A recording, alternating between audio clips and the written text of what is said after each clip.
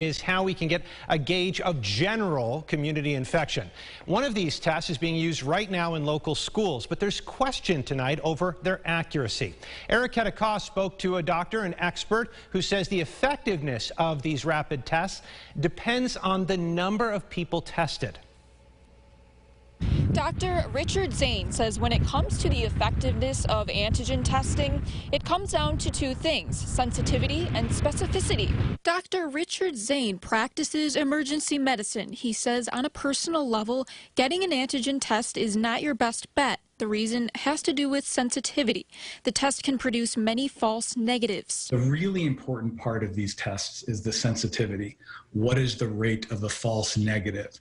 The antigen tests have very high false negative rates. But on a more widespread level, Zane says testing hundreds of people at once is a good tool.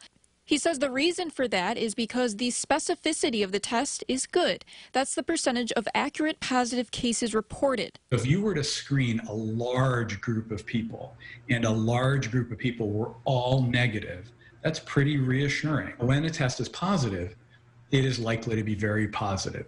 So from a specificity perspective, it's a pretty good test. He says keep in mind, rapid testing is just one tool. He says if you test negative and are symptomatic, follow up with a PCR test, one that extracts viral DNA to be extra certain. A negative test should not change your behavior in any way. If you get a negative test, it does not mean you don't have COVID. It does not mean you can't spread COVID. It does not mean that you are safe. We also reached out to URMC, one of the sites where clinical trials took place for the test. They say we do not yet have a success rate for those tested with and without symptoms. In Rochester, Erica Cost, News 8.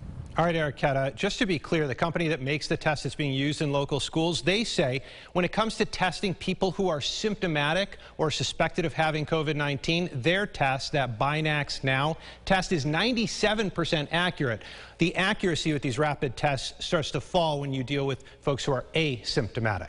Now, in a statement today, the New York State Department of Health said this: if positives are found in schools, contact tracing will help identify cases in the community, and additional actions can be taken to prevent further spread.